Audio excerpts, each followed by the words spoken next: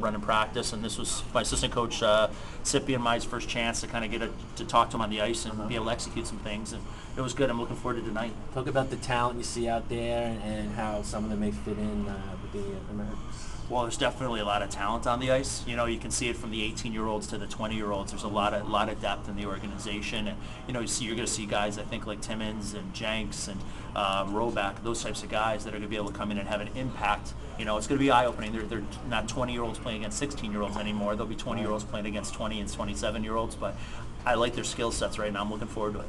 Talk a little bit about Timmins. I mean, he's a two-time Memorial Cup winner, and he just seems to find the back of the net whenever and wherever. You know what, and the best thing about him, you can play him in a lot of different situations. You know, whether it offensive roles, PK, you know, taking important face-offs, you know, and he's one of those guys that can be kind of your nuts and bolts guys. And, you know, there's going to be a learning curve with him, you know, but, you know, I'm excited for the potential. Smart player. Obviously, Pete had him. Oh, yeah. Kitchener. Definitely. He's a very smart, very cerebral player. You know, he doesn't get too high, doesn't get too low. And, you know, you love those guys that have that calming influence on the ice even at 20 years old. Going into Rochester now, you've been in the ECHL for a while. How does your coaching style have to change a little bit now that you're going to a more developmental league where you're answering more to one team than in the E where you're kind of mix and matching? And yeah, in the coach you're mix and matching. You're kind of going to two parents basically, as affiliated with Montreal and Nashville. Right. So this way, you know, you can kind of tweak your systems a little bit towards what Pete wants here in Florida, and you have to have that group of guys that was ready yesterday. You know, it's a little different. You have to have guys that were ready yesterday for the NHL, as well as you got your handful of guys that are a year away or 2 years away, and you know, you got to manage that and try to get these guys ready as quickly as possible. And I mean, you're used to having guys pulled away from you at the last minute. I mean, you're going to see that on the call-ups. Yeah, it's going to be weird for me to have, you know, being able to dress 18-2. You know, in the coach, I've played 13-2 some nights, and some nights we had guys injured that were dressed, and I was playing 10 guys. Well, not quite. We won't get that far. If that gets to that point, we're in trouble. But you know, so I'm used to that. So you know, fortunately, from a measuring stick, you can be able to add guys in and everyone can be able to contribute. So are you excited about the goaltending prospects in this organization? And we see a bunch of them here, obviously Mark, and Brian, I mean, Jacob. The talent and the size of these kids is unbelievable, and you know, it's going to be great from the standpoint you got a group of guys now pushing each other, you know, pushing their way up the ranks, and you know, it's good that these guys have been supportive of each other. I mean, they all realize they're fighting for the same net, but at the same time they're pushing each other throughout the drills. There's a game plan. Chevy tonight, Mark's tomorrow. I know he tweaked something, but you think he'll go tomorrow? I think the plan is he'll go tomorrow. I think the kids will split tonight with Chevy and Fozzie. Okay. And then we'll see how Markstrom is tomorrow, whether he'll get the full game or someone will come in and take a couple periods as well. We'll kind of play that one by ear from a medical standpoint.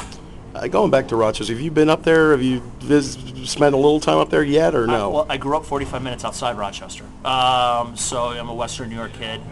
You know, so I'm fortunate from that standpoint. You don't get many opportunities to coach in your backyard. Right. So I've been there for a couple of weeks. So Jason and myself have been able to work on a lot of things system-wise and kind of get acclimated. So when we get to our camp on the 26th, it's just going to be able to step right in, and you know, we've had some time here to get caught up. So yeah, pretty comfortable with our environment up there. A lot of bitterness at the end of last year, the way the playoffs ended, the coaching thing, a whole lot. I'm sure you heard about it, and then reports that they weren't happy with the Panthers as a whole. How do you guys, as a coach, try to mend that and kind of? Yeah, I mean, the biggest thing from my standpoint is to develop players, and I'm a big believer if you develop, you win. You know, Rochester wants to win right now. Right. Florida wants the guys to develop and get that time, and I'm a big believer if these players develop, it's how you end the season. No one remembers who wins the President's Trophy. Everyone remembers who wins the Stanley Cup. So from my standpoint, it's about the process, and my job from both organizations' standpoint is to get these players to play important games in the spring, and that makes everyone happy. Yeah, and it seems like you're an outgoing guy. I mean, that should help. I mean, with the fans up there. I think so. You know, I try to bring a positive nature. You know, I like to have fun with the guys. You know, I'm comfortable interacting with the fans and things like that, and that's part of the game. You know, getting the players out in the community. You know, for these young players, it's important for them to get involved in different things and not just worry about their 2 hours between workouts and on ice. They're professionals, and they got to have as many positive impacts, whatever community they're in. Is there a game plan for like when this team goes to Rochester to play the Bruins, of maybe how many guys are going to be leaving there with you? I think there's a plan. You know what'll happen. You know, because I believe there's 7 exhibition games total. might be off by one there.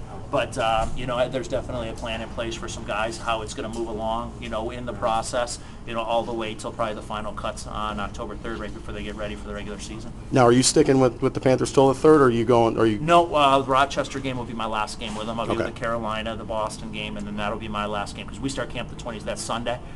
So with our tryout guys coming in and everything else, you know, I'll get a good chance to see the guys that will potentially be Rochester guys, and I'm looking forward to some of the battles. You know, there's a lot, you know, Pete's talked about, there's a lot of jobs open on this team, and they're looking for those character guys that are going to battle night in and night out and be proud of the Panther crest. I guess you got 28 guys. You got to sit 6 tonight and 6 tomorrow. What's the game I plan?